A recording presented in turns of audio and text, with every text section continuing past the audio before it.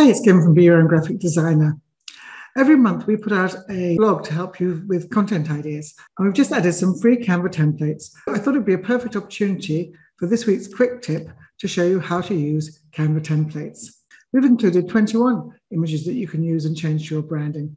If you'd like all 21, then you can just click the link and all 21 will be opened up in one folder in your Canva account.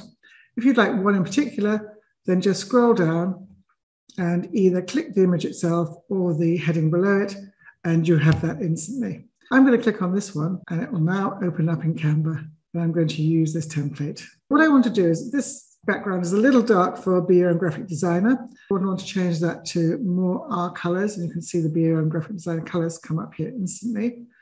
And I'll either do that's a bit better, but I might do one that's a bit more contrasting. You can see how easy it is just to change the background color. How about pink, for in the pink of your health? I could then change the wording typeface styles that we use on Be Your Own Graphic Designer, which is Architect's Daughter. I might make them slightly larger. As Architect's Daughter is a slightly smaller font, I'm going to increase the size. So I'll just click on the plus.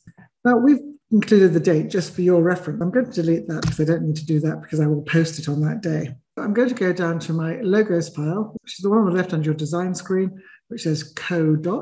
And these are all the logos I've uploaded into my brand kit for Be Your Own Graphic Designer.